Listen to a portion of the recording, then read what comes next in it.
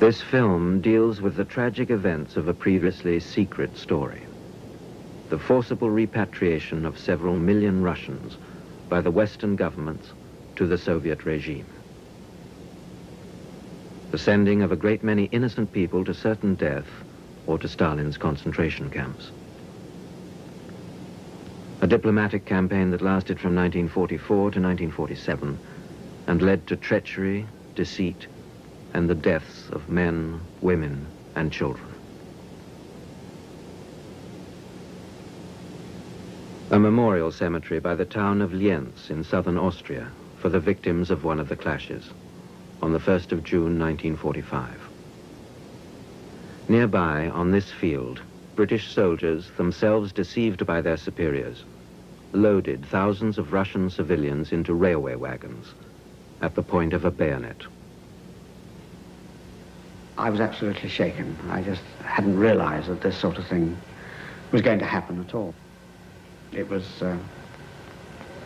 it just appalled me. I couldn't understand what it was all in aid of. How can I say? I mean, we were soldiers. The government's political, aren't they? I mean, they're the people that's running the whole show. We were only there to carry out their policies. To me, now looking back, it was purely political. That's what I take out of it. It was orders from, as far as I can out now, it was orders from as high as you can go, and it was passed down. And we were there. Unfortunately, we were on the spot, and we got the job. Even up to now, it's haunted me and horrified me. Some 9 years after this happened, I'd been having nightmares about this particular incident, and I had a rather bad nervous breakdown about it all. I would wake up in the night in this awful situation. I could see the suicides, I could see the people screaming at me to help them or to shoot them. And of course it did remain a secret with me until 30 years afterwards, a most unpleasant secret. At the time, and for almost 30 years after, the public knew next to nothing about the events. Most of the decisions were secret. Alexander Solzhenitsyn in the Gulag Archipelago calls this act of betrayal truly the last secret, or one of the last, of the Second World War.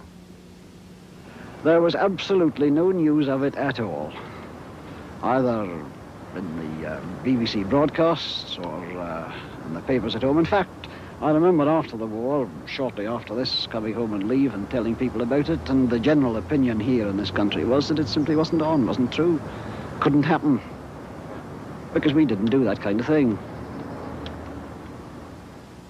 After the statutory 30 years, the documents are now available.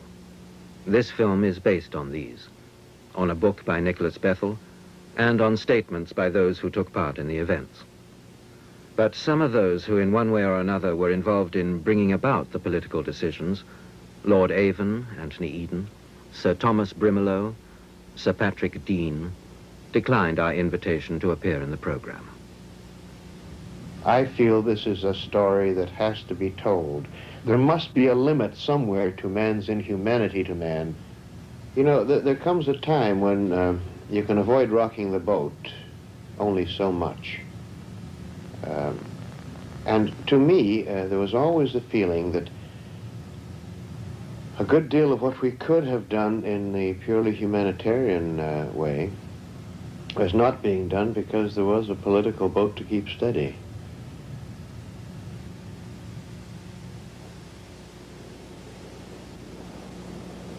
May 1944. The western coastline of France. According to Western intelligence reports, large numbers of Russians under German command were manning the Atlantic Wall.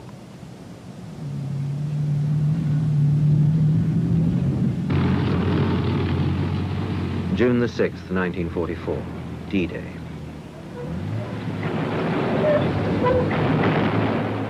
Nearly 10% of the enemy prisoners captured were Russian. They just sat and waited for things to happen, quite ready to surrender. Forced laborers, soldiers in all kinds of uniforms. Many of them were members of General Vlasov's Russian Liberation Army, men who joined the German army to fight against Stalin. The governments of the Western Allies must have realized the potential delicacy of the situation, must have realized that Stalin would probably want to have access to these sheep who had gone astray. The Red Army was still bearing the brunt of the war on the Eastern Front, and the Western Allies were anxious to do nothing that would offend the Soviet Union.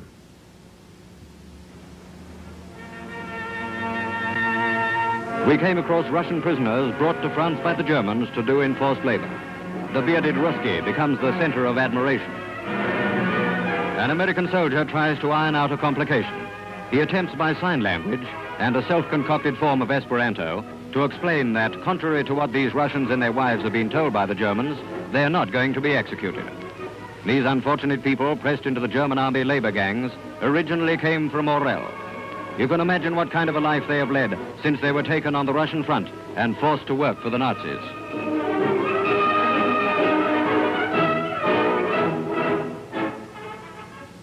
The prisoners were ferried over in batches, most of them to Britain, many on to America. Special camps were constructed all over Britain.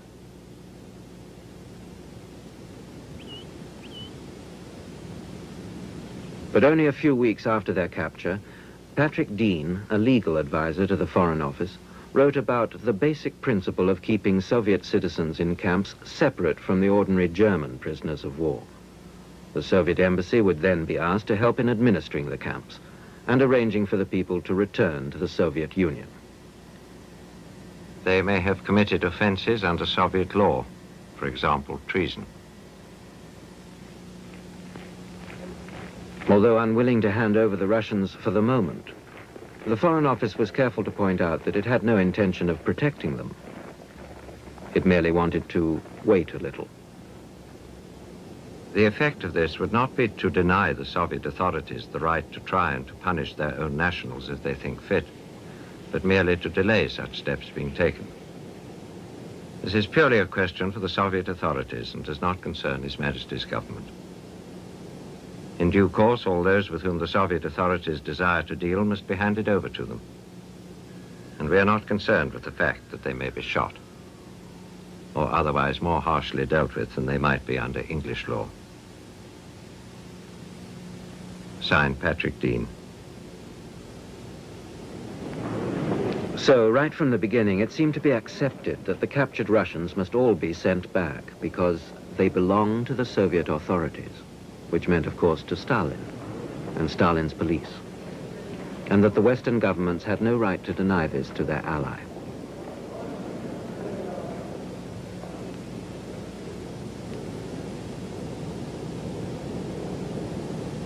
A former campsite at Newlands Corner near London. The hotel and its grounds were occupied by refugees, and then one weekend when I went down to stay with my old friend Mrs. Strachey at the house close next door, she explained there was a most mysterious group of people that they couldn't quite make out who they were, and I was allowed to go in and to talk to them fairly freely. They were a delightful set of people and behaving extremely well, that they were terrified of going back to Russia. Some of them explicitly said that they feared immediate execution, others that they dreaded the labor camps. There were several thousand people who might just as well came from Mars.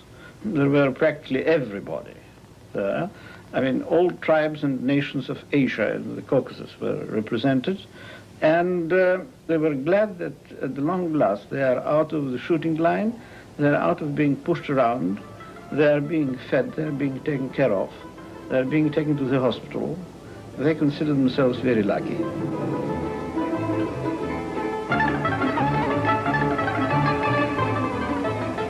The Daily Mirror.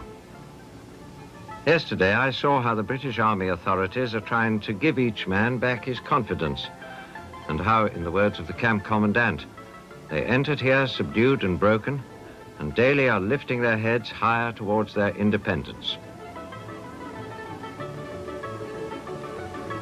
As I left, the commandant, an army major, told me of their almost religious respect for British uniform, which they treat as that of their heaven-sent liberators. They simply say the British have been kind to us. They have behaved extremely well to us, and we simply trust them. They can't be handing us over to death or torture. On July the 17th, 1944, the British War Cabinet agreed to hand them all back to the Soviet authorities as soon as shipping could be arranged. And on July the 20th, Anthony Eden, the British Foreign Secretary, informed the Soviet ambassador about this. The policy of the United States was then adapted to fit this British initiative.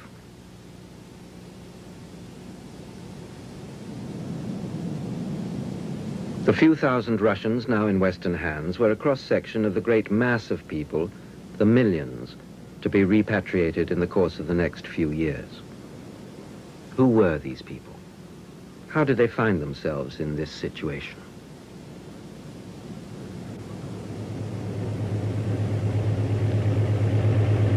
On June the 22nd, 1941, the German army invaded Russia. It quickly made huge territorial gains.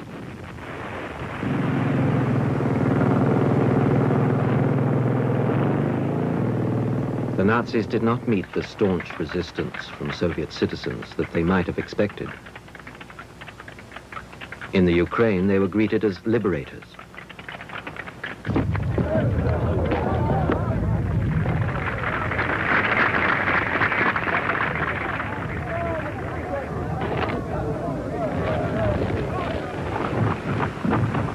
Many millions of Russians became prisoners of the Nazis. Some were genuinely loyal to the Soviet Union, but others felt a deep-rooted hatred for Stalin, Bolshevism, and the Soviet system. I'm a Red Army man. I was a Soviet soldier, even in wartime.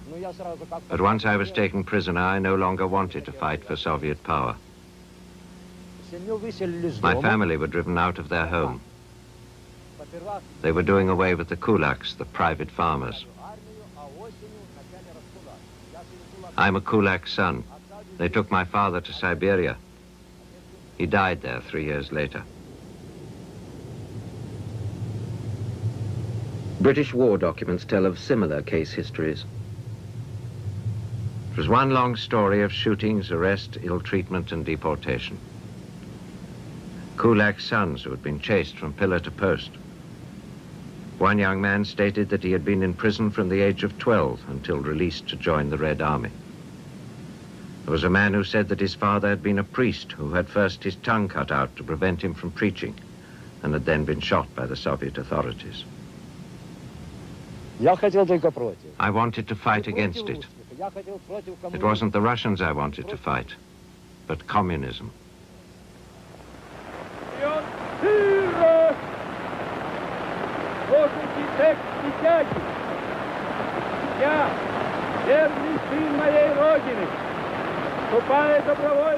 Not only individuals, but whole groups of people took up arms on the German side.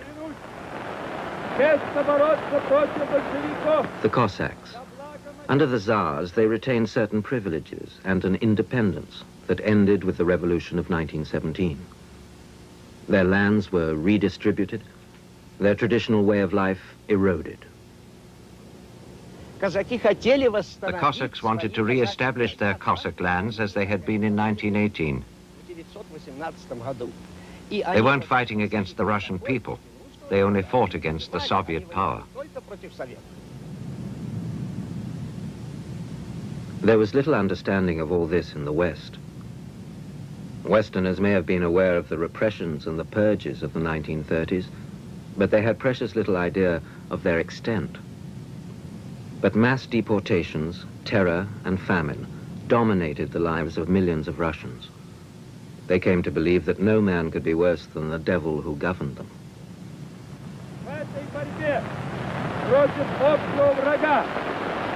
To them, Hitler was an unknown quantity. They were glad to help him, and incautiously they threw themselves into battle on his side. We thought it better to help the external enemy, so that later we would be able to free ourselves from the internal enemy. Too late did they realize that by doing this, they had placed themselves beyond the pale, not only with Stalin, but also with the British and the Americans. To the decision makers in London and Washington, these men were in enemy uniform, traitors to the glorious Russian ally.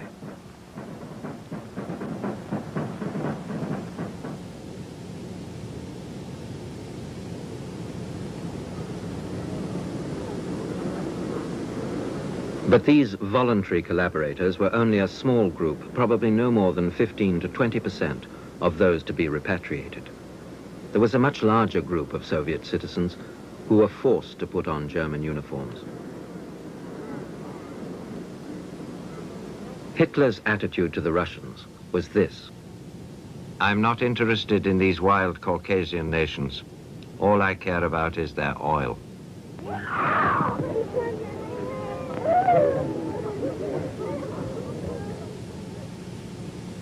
From 1942, over 2 million Soviet citizens were brought to Germany by force to work in the German factories as slave labor. They too were to be liberated by the Western Allies. Soviet prisoners of war were treated similarly, as subhuman slaves. From British war documents. Several times he was asked to work for the Germans, but he refused. Then a major in General Vlasov's army came to the camp and offered him work in a labor battalion. He was told that if he did not accept the work, he would stay in the camp and starve. There were cases of cannibalism in these camps.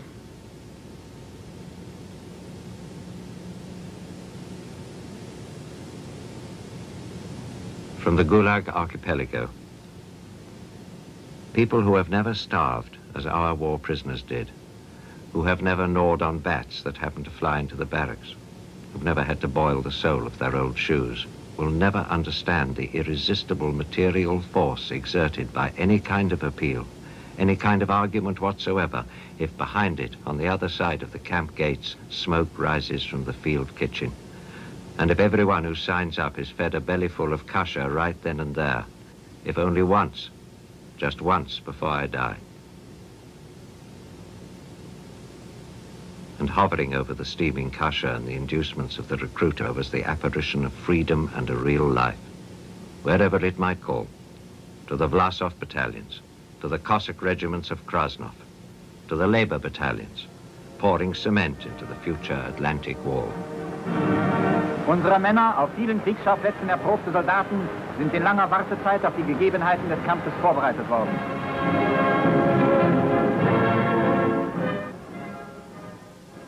These, then, are the backgrounds to the people who were shipped to Britain and America. Even at this early stage, their fate already sealed. They were to be called a thorough nuisance, a source of embarrassment, a threat to the Grand Alliance.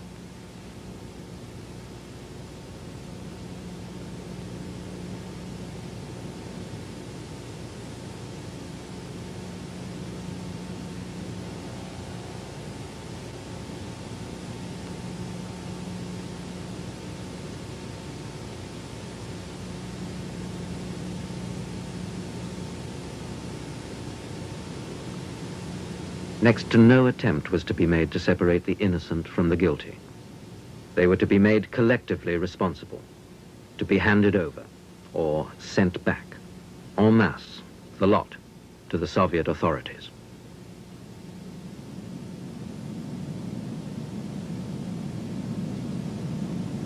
But on the 21st of July, 1944, Lord Selborne, a senior minister in charge of Army intelligence, wrote a letter to the Foreign Secretary, Anthony Eden. My dear Anthony, I am profoundly moved by the decision of the Cabinet to send back to Russia all Russian subjects in the German army who fall into our hands on the battlefields of Europe. It will mean certain death to them. My officer has interviewed a number of these prisoners, and in every case their story is substantially the same. Forced into a German labor unit, they were given weapons and told they were now in the German army. None of them have any doubt that if they're sent back to Russia, they will be shot. And not only as alleged traitors, but also on the simple basis that they had actually fallen into German captivity. This was the official Soviet attitude, as interpreted by Stalin and his secret police. Lord Selborne, they recall that Stalin has explicitly stated Russia acknowledges no prisoners of war. Russia has only soldiers in her army, dead soldiers or traitors. They have been told that they should always keep the last bullet for themselves and kill themselves rather than fall into the hands of the Germans. Solzhenitsyn. The only soldier in the world who cannot surrender is the soldier of the world's one and only Red Army. That is what it says in our military statutes. There was something called Article 58(1)b, and in wartime it provided only for execution by shooting. For not wanting to die from a German bullet, the prisoner had to die from a Soviet bullet for having been a prisoner of war. A prisoner of war was also a security risk, an extra witness to humiliating defeats, someone who had seen the world outside the Soviet Union. The forced laborers, the civilian deportees, they saw the comparative affluence in which German people lived even during wartime. Should we return, we would be an embarrassment to our government. We were told that in Russia the lot of workers was better than in any country in the world. Since we have been taken prisoner, we know there is a higher standard of life in France, in Belgium, in Norway for the workers than in Russia. Stalin would never be able to have us back. The stigma of traitor attached to us would never be removed. They were tainted with the Western brush. Stalin wanted to get away all those subjects of the Soviet Union who came into contact with the West. They didn't want to have them inside Russia without, without re-indoctrination, if you wish, or without elimination.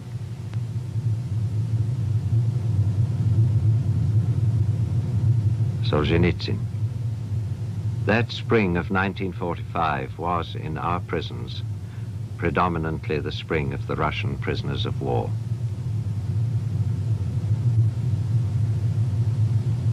They passed through the prisons of the Soviet Union in vast, dense, grey shoals like ocean herring.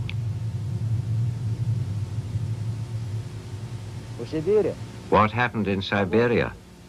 I went hungry, that's what. That's how it is in Siberia. You don't have a name, you're just a number. The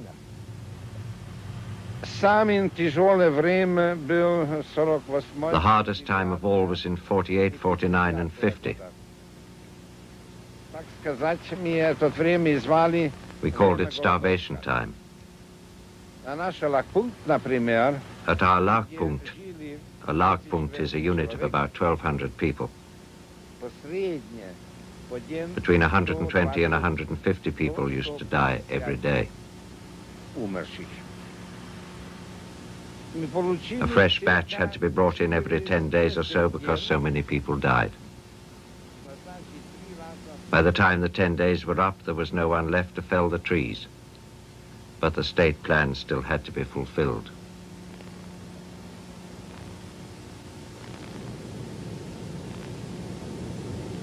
Evidence in Lord Selborne's letter alone must have made it clear that these Russians were eligible for the traditional Western principle of political asylum. It was in the knowledge of the kind of fate that was awaiting people like them that civilized countries conceived the idea of political asylum. Give me your tired, your poor, your huddled masses yearning to breathe free, the wretched refuse of your teeming shore. Send these, the tempest-tossed, to me. I lift my lamp beside the golden door. As soon as Eden received Lord Selborne's letter, he scribbled a note to his officials in the Foreign Office. What do you say to all this? It doesn't deal with the point. If these men don't go back to Russia, where are they to go? We don't want them here.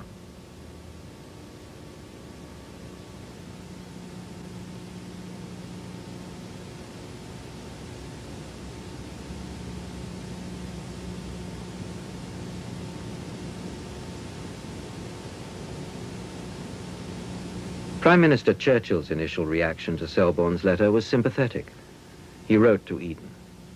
I think we dealt rather summarily with this at Cabinet, and the point put by the Minister of Economic Warfare should certainly be reconsidered. Even if we are somewhat compromised, all the apparatus of delay may be used. I think these men were tried beyond their strength.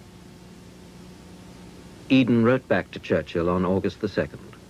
I have considered this difficult question more than once recently.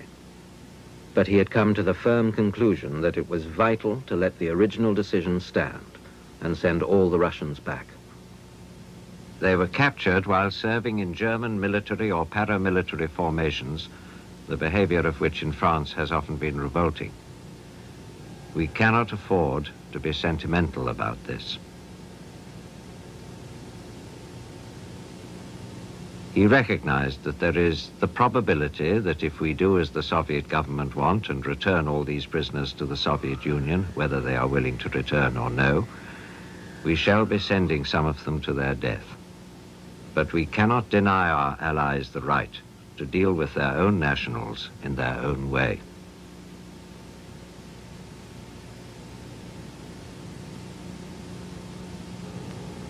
The final argument in Eden's letter was, in the context, the most compelling and valid one. There were, he pointed out, large numbers of British and American prisoners of war held in eastern Germany and Poland. The Red Army was advancing quickly towards these areas, and it would be they who would shortly overrun and release them. It is most important that they should be well cared for and returned as soon as possible. For this we must rely to a great extent upon Soviet goodwill. And if we make difficulty over returning to them their own nationals, I feel sure it will reflect adversely on their willingness to help in restoring to us as soon as possible our own prisoners. But was there any reasonable ground or actual evidence to support this thinking? I personally believe that had we persisted and taken a tough line, we and the Americans, that we would have got away with it. My experience later with the Russians has convinced me that there's only one thing the Russians understand, and that is somebody who is not only tough, but who is prepared to stand by what he says. If you do that, they will usually come around to your way of thinking. If you don't stand up to them, they despise you and trample on you even harder. And I believe that a tough line would have saved many, many thousands of these Russians. The Secretary of State for War, P.J. Grigg, expressed his own fears in a critical letter to Eden. We are in an obvious dilemma, but I am not at all convinced that whatever we do, the Russians will go out of their way to send our prisoners westward at once, or to deal with them in any special manner. On the weight of Grigg's letter, Prime Minister Churchill decided to put the matter before the Cabinet again. Anthony Eden was asked to prepare a Cabinet paper. It is worth remembering that the Soviet Union was not a member of the Geneva Convention, and therefore her prisoners of war could not receive any aid through the International Red Cross. These are photographs of our prisoners in Nazi captivity. Our people wanted to come back. Theirs didn't. They knew that it was unlike our own prisoners. They knew that they were going back to what? At best, a concentration camp.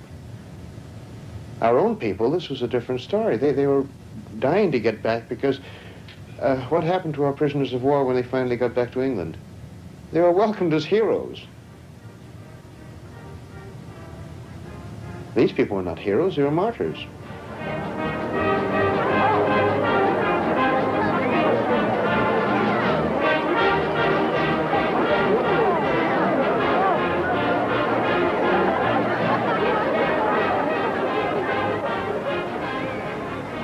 I've looked into the documents as carefully as I can, and I haven't been able to find any documents that show that British or American lives would really have been put in danger if we'd refused to send all the Russians back. It could be that something was said verbally, in which case Anthony Eden would know about it. I've asked him whether there is any evidence which I don't know about, but apart from saying that it was fear for British and American prisoners' lives that prompted him to agree to this policy, he has declined to go into details either for my book or for this film. I only wish that he would change his mind and explain exactly why it was that this decision was taken. There can be no doubt that it was Anthony Eden who pushed the policy through Cabinet. Other ministers were reluctant, they expressed their reluctance in memoranda, but it was Eden's strong arguments that carried the policy through. Eden also set the tone for the implementation of the policy and turned it into a very servile approach to the Soviet Union, and he didn't seem to understand the suffering and the horror that these people had been through. He didn't seem to be touched by their plight in any human way. And it was his remarks that led to the implementation of the policy in a much less sympathetic way than could otherwise have been, and led to its broadening from soldiers to women and children, and to involving in the end several millions of people, many of whom had not collaborated with the Germans at all. On the basis of Eden's cabinet paper of September the 3rd, a war cabinet of 7, after a short discussion, officially approved the policy of repatriation. A few weeks later, the United States, where up to then certain mitigating regulations existed, decided to conform to the more rigid British line. In the many camps across the country, the Russian prisoners were growing restless. And when I went down for my usual visit, there they were in a condition of the most appalling misery and gloom. And not only that, there was evidently, perfectly clearly, the great shock that the British really had done the worst, which they thought would never happen. And instead of being our amiable friends and acquaintances, they wouldn't even look at us. They kept their eyes on the ground.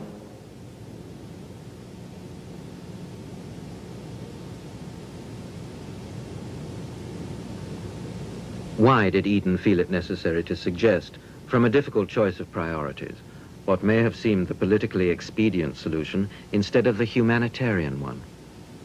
Concern about our own prisoners of war cannot have been the only explanation. There might well have been other considerations as well. The inconvenience of having to resettle several million people, for instance.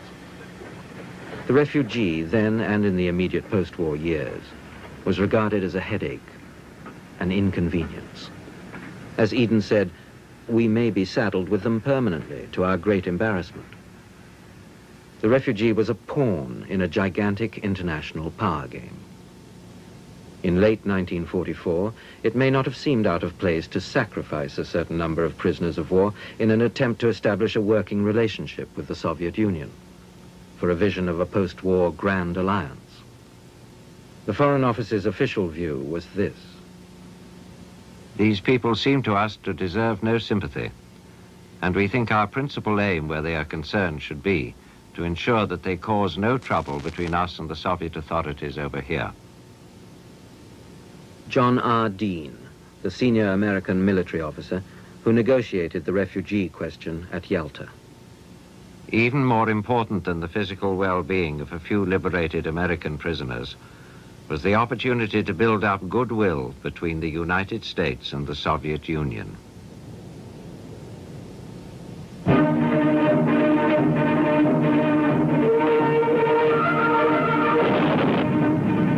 If pictorial evidence of the Soviet Army's colossal blows against the Germans be needed, then what more striking proof can we bring than these pictures just received from Russia? At the time, one had a very different view of Russia to the one has now, and it is very easy to look at it retrospectively.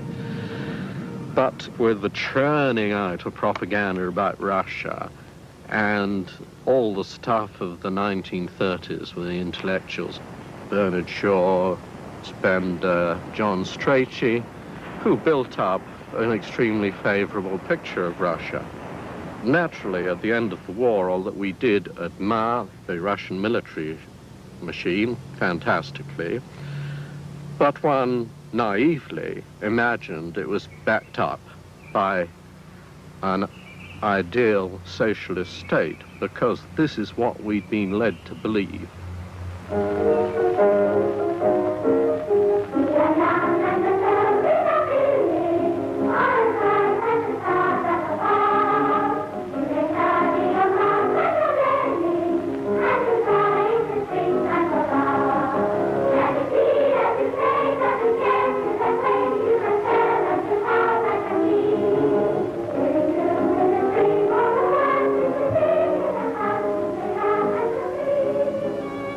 Though your heart is filled with pain, my lovely Russian rose.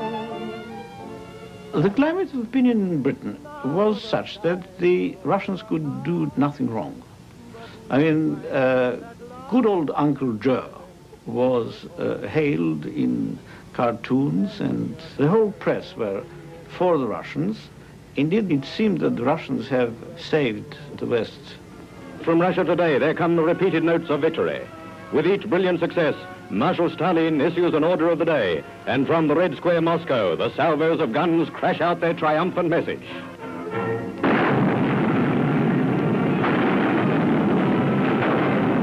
The victories of Stalingrad, Rostov, and Kharkov are avenging them. We applaud these glorious feats of arms. We look forward to the victories that are to come, to the final victory that will be won together. And there were people who had a most romantic attitude to the Russians. And the number of the terrible and dreadful things that Russia had done were not so very well known. This is what we'd been led to believe about this ideal socialist state, which we know now at that time was the biggest tyranny in the world, and that millions of Russians had been slaughtered in the purge which preceded the war.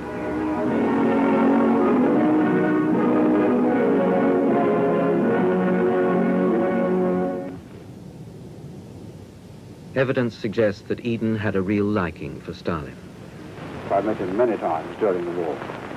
I went there in 1941, and I was much impressed with Stalin. I always have been in his qualities as a negotiator. When Churchill and Eden visited Stalin in October 1944, and the idea of the exchange of prisoners was discussed briefly over dinner, Eden was impressed and talked about Marshal Stalin's satisfactory assurance. He later said that Stalin has never broken his word once given. He's not on this trick of a negotiating table, never. But you know, somebody who knew workings of the communist mind in Russia very well wouldn't fair to say it was. One said to me, one is always a subject here. And I begin to think that the only way to work it out is to think what I expect communist Russia to do, and then guess she'll do the opposite. What a something it is sometimes. But in this case, it was all sadly predictable.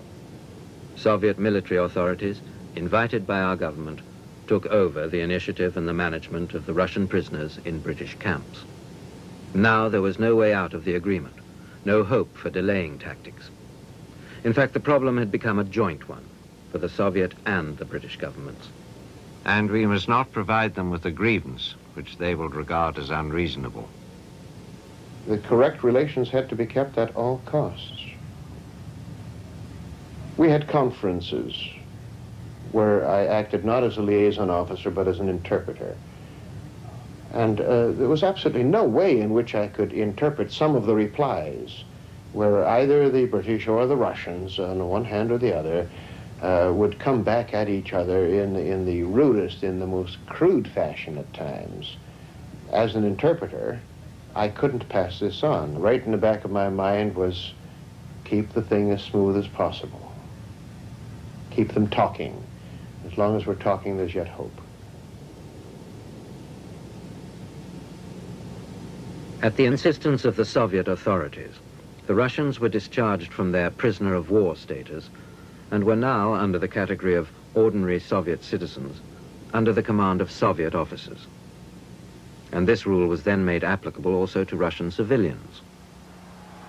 The Allied Forces Act was interpreted in such a way as to include civilian deportees and slave laborers liberated from the various Nazi labor camps. The Soviet government wanted them back, too, and to isolate them as security risks from the rest of the population. The Stalin regime considers all the people are traitors who happen to be in Germany somehow or another, whether it's by force or whether it's willingly or whatever. You are still considered to be a traitor. And I felt so bad because at 16 and a half years of age, you can't be a traitor because you don't know sufficiently enough of the politics to be a traitor. Stalin lumped together en masse the innocent and the guilty. But did we do very much better? There was virtually no effort made on our side to deal with these people as individuals. General Sir Horatius Murray is one who did interpret the repatriation order in a personal way, thereby making it possible for at least 1,500 Russians to escape. Because I refuse to deal with soldiers of any nationality in the mass. And it's as simple as that. I mean, part of our training is that each man matters. And when I looked at this lot, and when I thought that it might easily be composed of Soviet citizens, emigres from Paris, others who had been forced to put on uniform by the Germans at pistol point, I thought, no, you don't. And so I personally, on my level, gave them all the benefit of the doubt, and anybody stayed behind at their own risk. At the time, practically no attempt was made on any level to filter all these prisoners of war, to establish exactly what their backgrounds were. The sole official effort was a joint British-Soviet commission, headed by Brigadier Firebrace, who died only recently. It was possible for him to save a few lives through a single legal loophole. But the case histories he heard moved him so much that he wrote a critical letter to his superiors.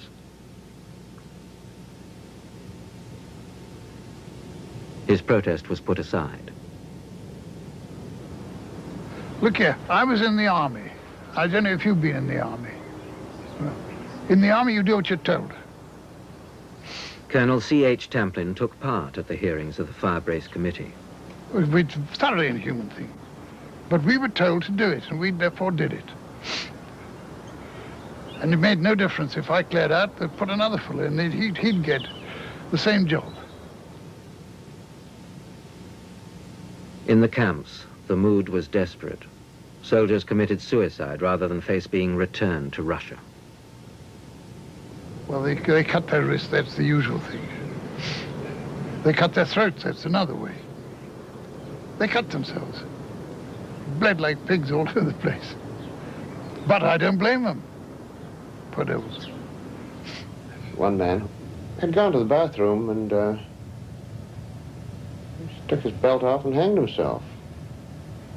We finally, we found him and we cut him down, and There's an odd incident connected with that. I came home shortly after that trip, and my wife had taken a teddy bear that my little daughter had and had to wash it because it got very dirty, and had it hanging up on the clothesline, but she had it hanging by the neck.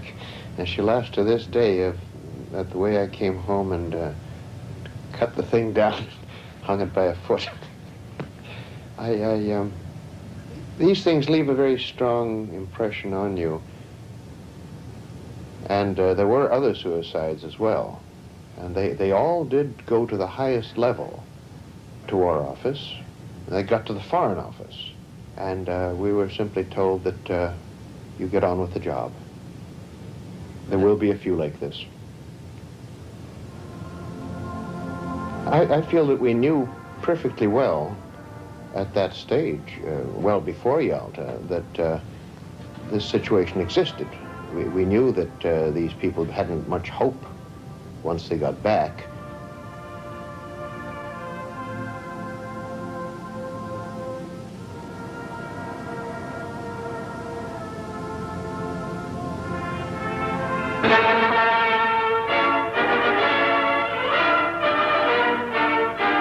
To the Big Three conference in the Crimea went not only the leaders of the three great Allied powers, but also the hopes and faith of all men who look to a future free from war. The decisions reached here have to square up to the bedrock aspirations of the people of the United Nations and prove worthy of their cause. At the conference at Yalta, a three-power subcommittee formalized the matter of repatriation in a written agreement. All Soviet citizens liberated by Allied armies will, after their liberation, be separated from German prisoners of war until they are handed to the Soviet authorities. Marshal Stalin hoped they could be sent to Russia as quickly as possible. Those who had agreed to fight for the Germans could be dealt with on their return to Russia.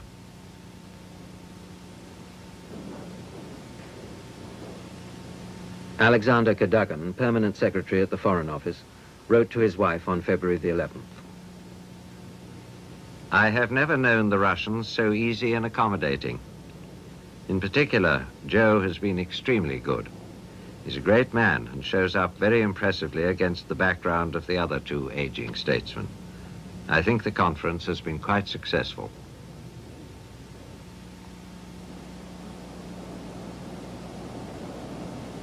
Roughly at the same time as the Yalta Conference, 3 British ships took the first 7,000 Soviet prisoners to Odessa. An eyewitness account of events at Odessa harbor. The situation was very unpleasant. We had to unload them. Well, of course, the NKVD troops arrived immediately on board, and they were taking them in batches.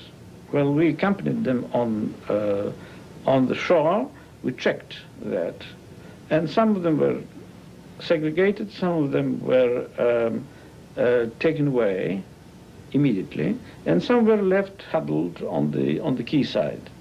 Well, and I had 2 salvos of machine guns. There were 3 huge sheds, and in the middle shed, I had the machine guns. Well, I don't think they were just practicing machine guns in the middle shed, because I never saw those men again. The 3 great leaders and their staffs of military and political advisors faced the inevitable battery of cameras. Through 5.5 years of war, we have long awaited this moment of the Churchill-Roosevelt-Stalin meeting, the Grand Alliance. After signing the repatriation agreement at Yalta, all 3 parties thought it wiser to keep parts of the agreement secret. Stalin, this matter has formed no part of the confidence. It should not be included in the report. The White House revealed that there was an agreement, but made it seem about prisoners' welfare, nothing more. In London, the Foreign Office stipulated, it is most important to note that this agreement and exchange of notes is secret. Signed, Patrick Dean.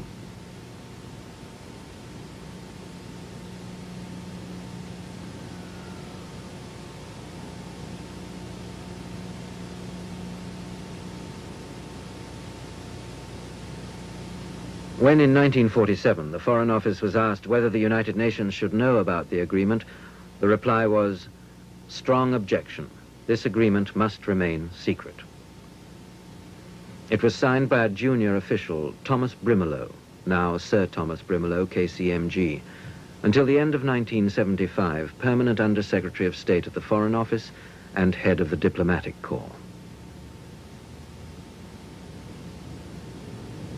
The secrecy surrounding the true nature of the agreement and the tragic events that were to follow was painstakingly and on the whole very successfully observed for almost 30 years. If the papers, as they do today, have revealed the incident to the British public, I am sure it would be a public outcry, and the British people would stop the politician of playing up to that degree as to sending innocent people to their deaths. The public in Britain and America was, in fact, told about mutual repatriation. A communique was published after Yalta, but it described a wholly peaceful and desirable event. There was no mention or indication of anything done by force.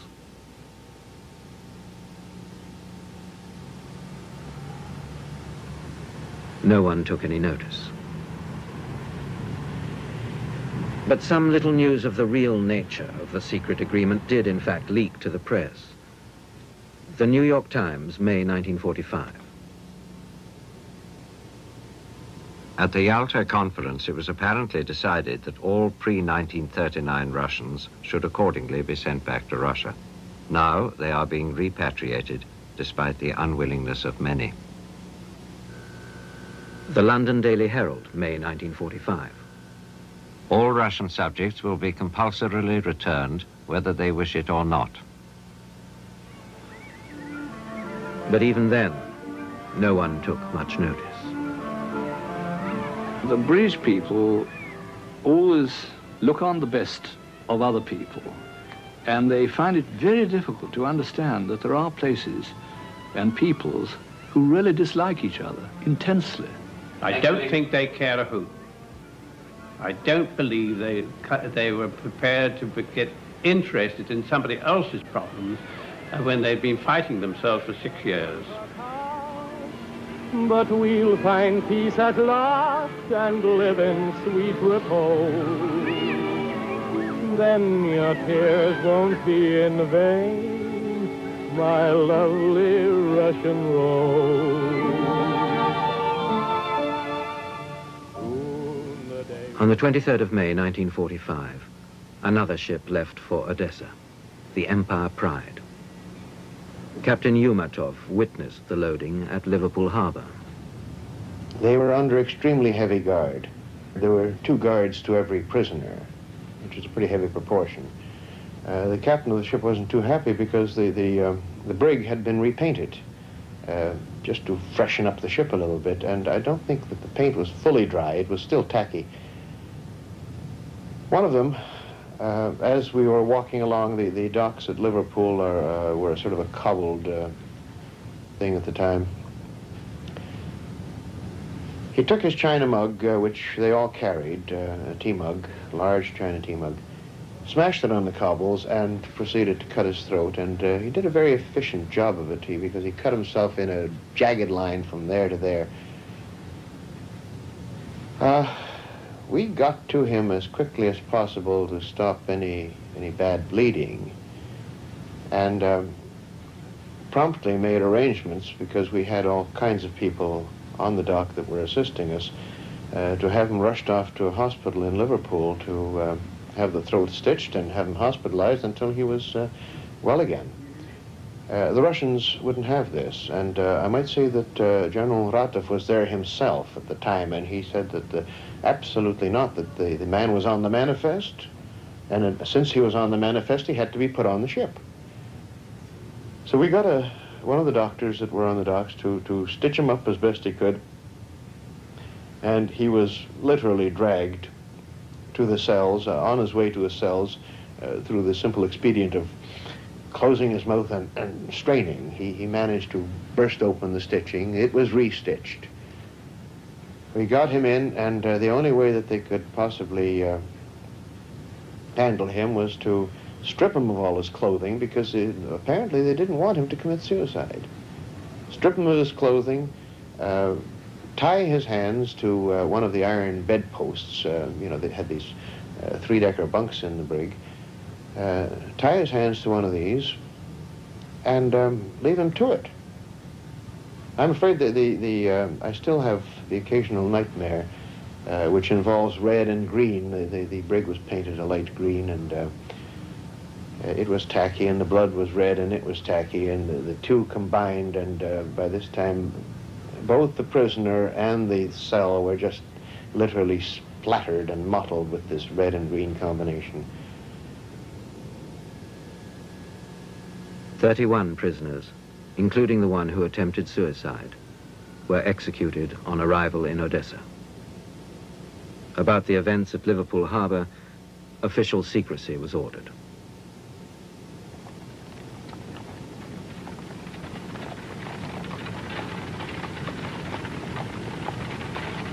Roughly at the same time, in the spring of 1945, about 35,000 Cossacks arrived at the valley of the River Drau in southern Austria.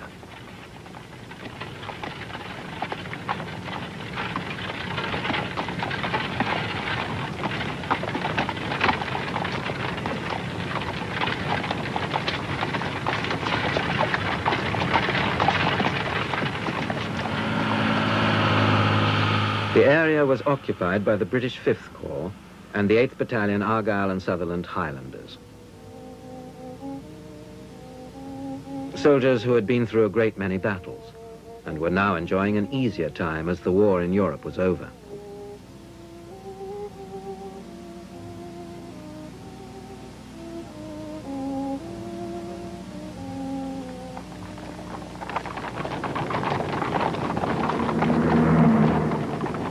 The Cossack troops had, by choice, collaborated with the Nazis and were now in the last phase of a long retreat from Russia.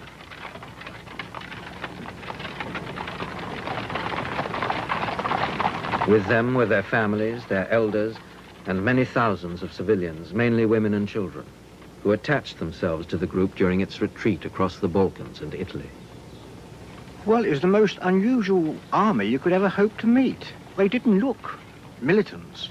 There was no regular uniforms. They were traveling in these covered wagons, the same type of wagon you see in the old West films, with the canvas hooded tops. And they were accompanied by their wives, their sweethearts, their children, the camp followers, the priests, and it was just a raggle-taggle army. Something you felt more like the Napoleonic Wars, cooking pots and tents and whole families on the move. One covered wagon held a family, mainly women and children as far as we could see, with about one man amongst them. But whole bottom of valleys seemed to be covered with these Cossacks.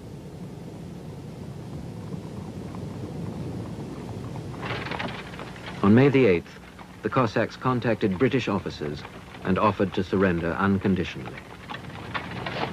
Oh, they were delighted to see us.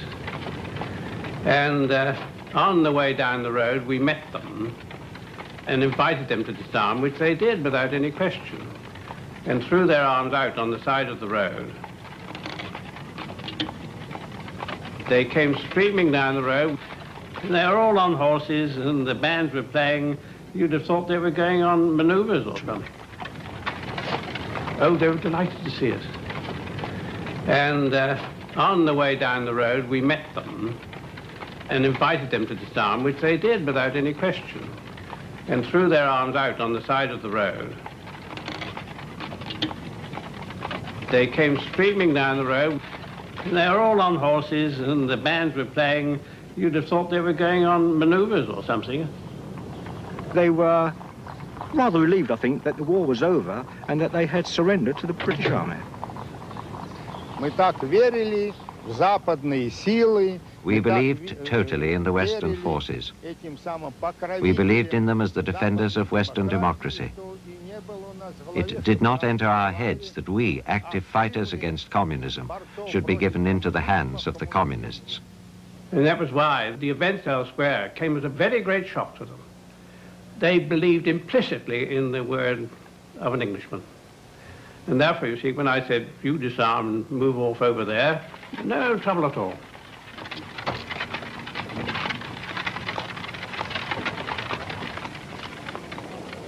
A great mass of refugees from all over Europe found themselves in the Drau Valley. In point of fact, at my divisional headquarters, where I was the liaison officer, I had to keep a check each day of the different types of prisoners in the divisional area. I had a big blackboard, and I had all sorts of nationalities. And it used to be a standing joke that everybody was there except a Chinaman. And yet one night, when we got the situation reports in from the battalion, lo and behold, one Chinaman turned up.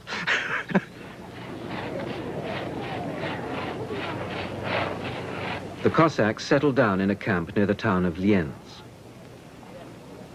This was an entire community. 15,000 men, 4,000 women, and 2,500 children.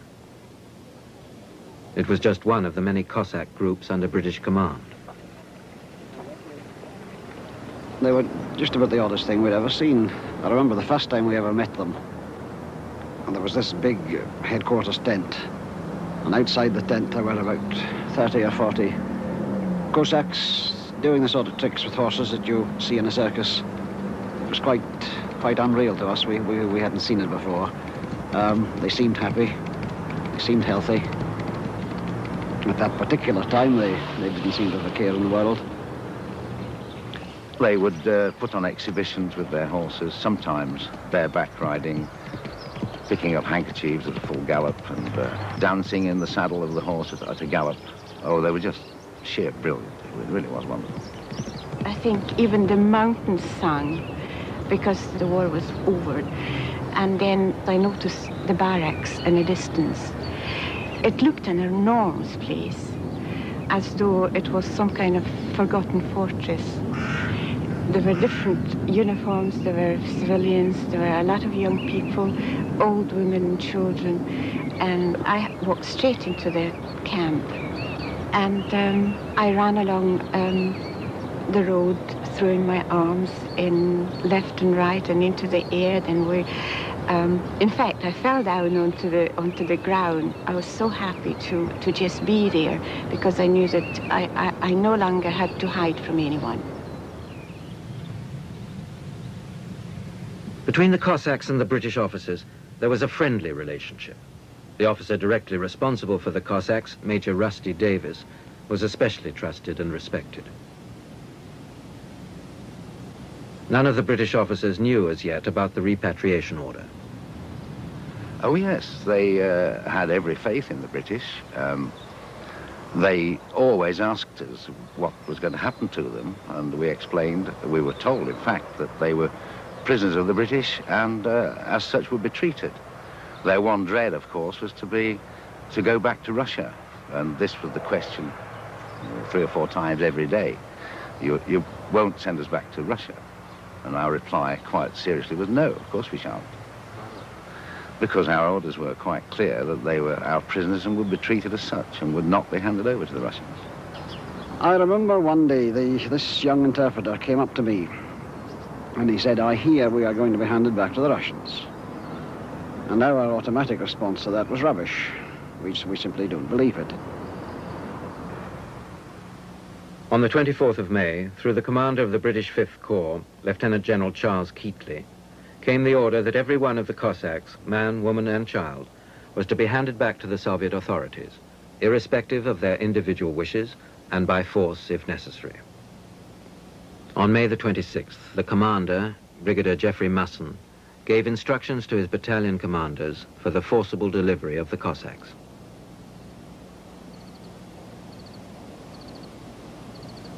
A detailed plan was drawn up describing how this operation was to be carried out.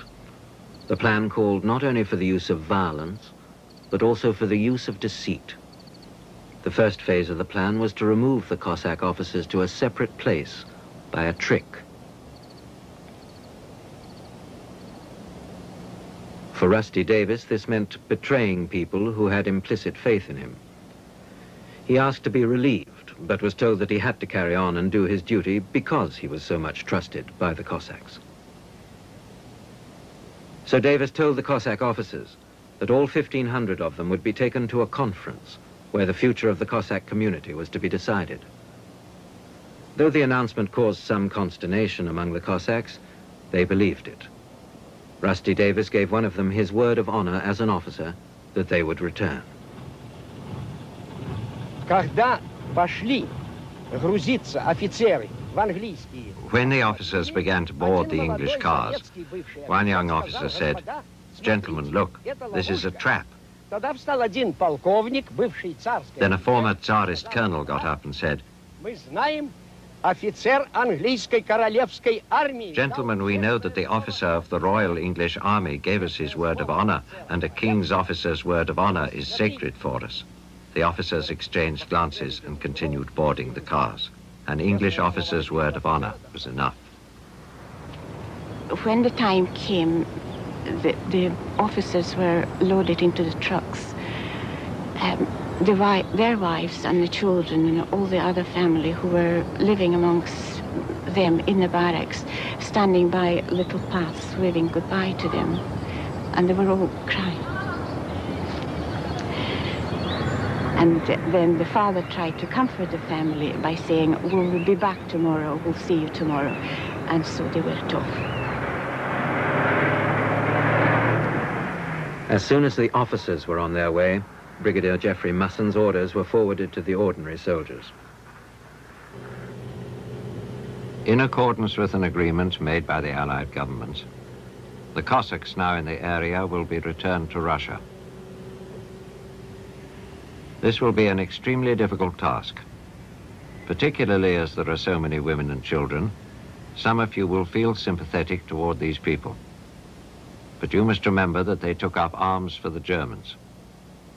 The Russians have said that they intend to put these people to work on the land and to educate them to be decent Soviet citizens. There is no indication whatever that there will be a massacre of these people. We were completely unaware of what was to be the fate of these wretched people. There are all sorts of rumors that went about. But really, I think we were first faced with the facts when the officers were removed by a trick, and a very dirty one too. I think it was disgusting, quite frankly. I mean, after all, this is the kind of thing the Germans did. It wasn't the kind of thing that we should have done. We had been telling the soldiers for years that we were fighting for democracy, we were fighting for fair play, we were fighting for all the reasonable, decent things in life. We told them that when you had defeated your enemy, you should be magnanimous. I think that was one of Churchill's precepts. The convoy of the officers arrived at the barracks of the small town of Spital and were driven into a barbed wire enclosure. There, the senior British officer told the Cossacks that next morning at dawn, they'd be taken to the zonal boundary at Judenburg and handed over to the Soviet authorities. Lieutenant Tom Dennis. They were pressing to the wire and baring the chests and asking us to shoot them. They asked me to bring their wives and children to them and shoot them. Some said, "Please let us escape," but of course we couldn't do any of these things. And as the evening progressed, they asked me to get a priest, and they set up an altar and started this service, which went on all through the night. Very calm night, and a sort of candle-lit altar, and the priest in all his robes. The Cossacks kneeling round and praying, and they were singing hymns and chants. This went on all through the night. Occasions when we saw Cossacks come out of the wooden barrack huts and bring out what we thought were bodies, carry dead persons out and lie them on the grass at the side of the huts. A horrifying night, it really was. And the service continued until the trucks arrived at 4:30, when we had to start loading them up onto the transport. And this is when the trouble really began, because the Cossacks refused to load, and a lot of force had to be used to make them load. It really was ghastly. We tried to open the first barrack hut and couldn't open the doors. The troops were given orders to smash the door down, and we found the Cossack hanging behind the door. He'd hanged himself with some electric light flecks from the roof of the building. Others had cut their wrists with broken glass and their throats with broken glass. And, of course, all the time, this forceful loading of carrying screaming, resisting men. A tough job for the infantry to do. I appealed to them to make it easy. I said, we've got our orders now as soldiers, and we're going to carry it out. Please make it as easy as possible, both for you and for us. And so this went on. Some walked with a sort of resignation to the trucks. Others had to be carried. There were some quite old men, elderly men, it must have been in the 70s, who lay on the ground. They were paralyzed with fright and had to be carried. The younger Cossacks carried them in. And finally, the young Cossacks jumped in the trucks and started singing the Cossack Patrol. They really sang beautifully as they went out of the gates, and it haunted me, this singing. This, I thought, was tremendous courage.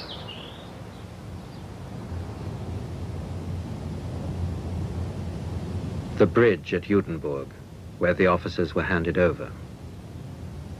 The zonal boundary was at the middle of the bridge. During the handover, there were 2 documented suicides. A man cut his throat with a razor blade. Another threw himself from the bridge to the rocks below. The officers were seen to be taken to a nearby factory building, where they disappeared from sight. With the officers removed by a trick, it was now possible to reveal to the Cossack rank and file in Lienz, the non-commissioned officers, private soldiers, priests, civilian refugees, women and children, that they would be handed back on the 1st of June. The Cossacks declared a hunger strike. They put out black flags. They painted signboards. And on the morning of the day, about 4,000 people assembled in a central square for a huge religious service. I remember that morning so vividly. It was lovely and sunny, and the sun was shining on the square when we were all gathering for the prayers. The crowd immensely thick all over the place. They were all out from the barracks into the square. It's sort of a carnival mood, one would call it, with different flags and colorful scenes all over the place, people getting together.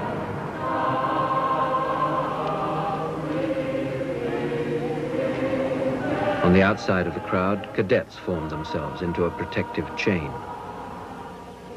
We were very, very close together. The crowd held each other arm in arm, children, mother, grandmothers, men, young women and young boys, all together. The British troops under Rusty Davis arrived.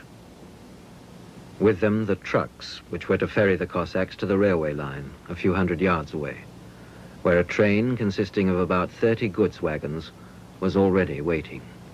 And there was a great deal of noise and distress. The soldiers were standing round obviously in a situation they couldn't cope with. I felt the officers were up against something that they both deplored and didn't know how to deal with. I mean, in the army, you were just told to do a thing, you never questioned them. You carried out your job as you were told to do it. And then it was decided after a while that some of the troops had to pick off a corner of the square or a corner of the circle to try and get them to move. There was no other way of moving. Pleading with them was no use. The high priest seemed to be in complete charge of the situation, and nothing was moving, wailing and singing.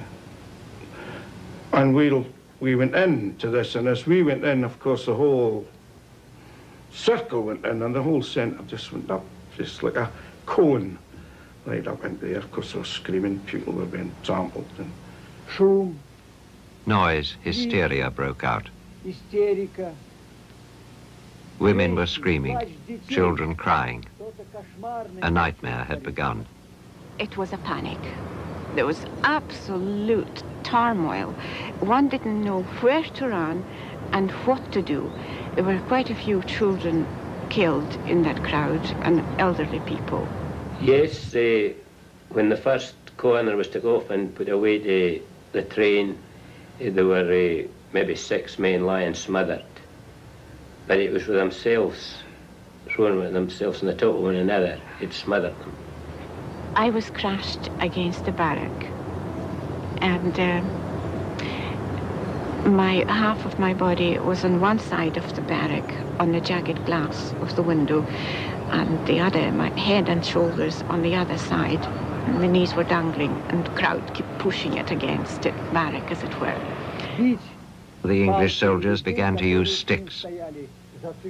Those standing at the back were beaten and thrown into the lorries. it's certainly not a job that should have been given to any battalion to do. It's not for a British soldier, not for, I would have said, not for any soldier. Я видел, когда в цепи среди некоторых I saw some of the English soldiers turning their heads away and crying, as I am crying now. Oh, they were deeply moved by the events. They were soldiers, and they were asked to do an unsoldierly act. They were not men who were afraid of danger at all, but they were afraid of a thing like this, where no one could strike back. This was not what they were trained to do. And it was an offense to their ideas of human decency. I don't think many British soldiers really knew why the war was being fought, but they did understand that it was for human decency, so that men and women would not be treated as cattle ever again.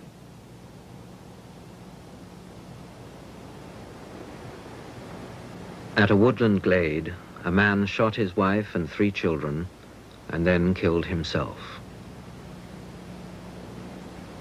Mothers were murdering their own children, throwing them off the bridge into the River Drow, and then jumping themselves into the water. I saw a Cossack mother. She was wearing a cloak, and she pulled out a bundle of clothes from under her cloak and struck it on the bridge. I realized it was a child she was hitting on the bridge, and then she grabbed the child in her arms and jumped over the bridge and was swept away in the river. 2 or 3 more did the same thing with children possibly 4 or 5 years of age. And that's a horrifying sight for anyone to see.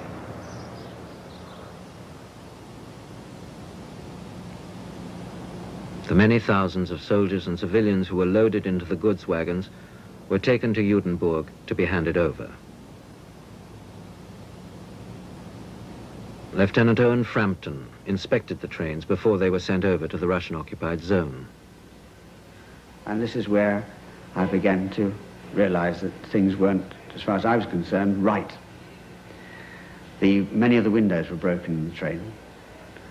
And the carriage that I walked through, first of all, was just a mass of blood. You could see where the bodies had been dragged down the corridor in the train and even down the steps of the train itself. The toilets were just a terrible mess. And I just didn't know, I was appalled. I just didn't know what had happened at all. And then I was told by the soldiers, some of the soldiers, that many of the Cossacks had committed suicide on the train. And especially any of the officers that were there, or the non-commissioned officers had committed suicide. And their families had been killed as well on the train. Well, it was most horrible in some cases. I can distinctly remember somebody, well, more than one, had cut their throats with a piece of barbed wire. Possibly they must have got it off the carriage where I'll say there was barbed wire across the grill of the carriage, of the truck. Somehow or the other they must have got a piece off and used it to cut their own throats. Others were strangled with twisted neck scarves. It must have been done with the assistance or the connivance of somebody else in the truck. And I realized then that this was a forced repatriation. This was the first time that I'd realized it was a forced repatriation. And I reported back to my regiment and immediately asked to be removed from the detail.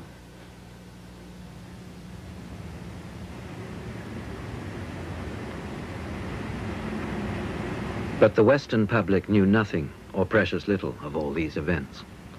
The general tone was this. The Times, 6th of July, 1945. All had but one goal: to get home. Daily Herald, 6th of September, 1945. I found wagons chalked with greetings in Russian. Long live our motherland, and glory to the father of our victories, the great Stalin. No one seems reluctant to be going back to Russia. They are smiling, laughing. They sing to the accompaniment of an accordion. A mandolin is twanging too.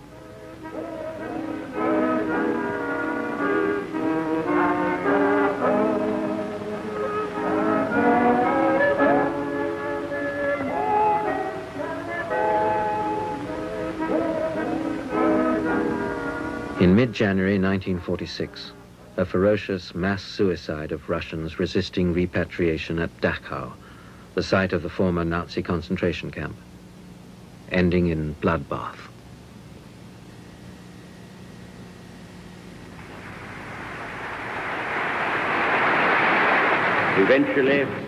Eventually, they may come. I feel eventually they will come. The principle of common citizenship. A few weeks later, on March the 5th, 1946, Winston Churchill made his famous speech at Fulton, Missouri.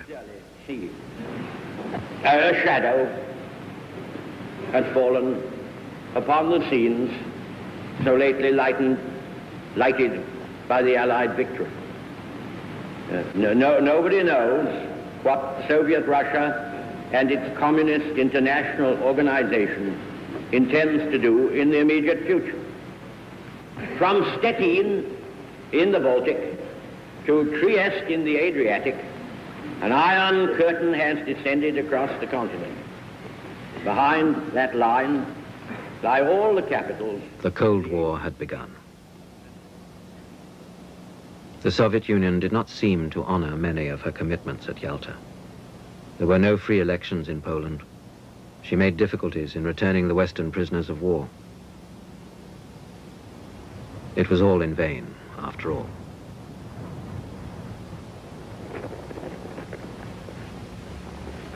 And yet the British Labour Cabinet and the United States still felt obliged to carry out further elaborate acts of repatriation with a great many casualties, to preserve the semblance of an empty treaty. Only as late as June 1947, after being in existence for 3 years, did the policy finally fade away.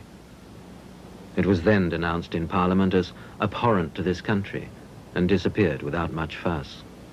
But by that time, millions of people had become its victims, killed, deported, lost in Siberia.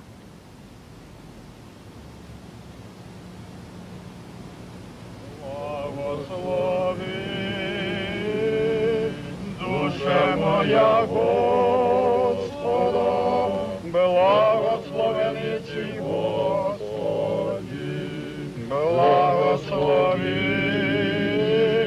душа моя Господа.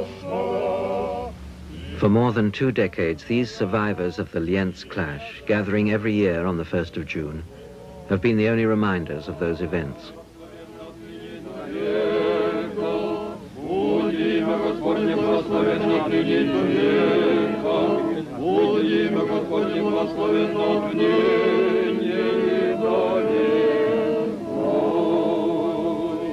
And nearly 30 years had to pass before the facts became widely known.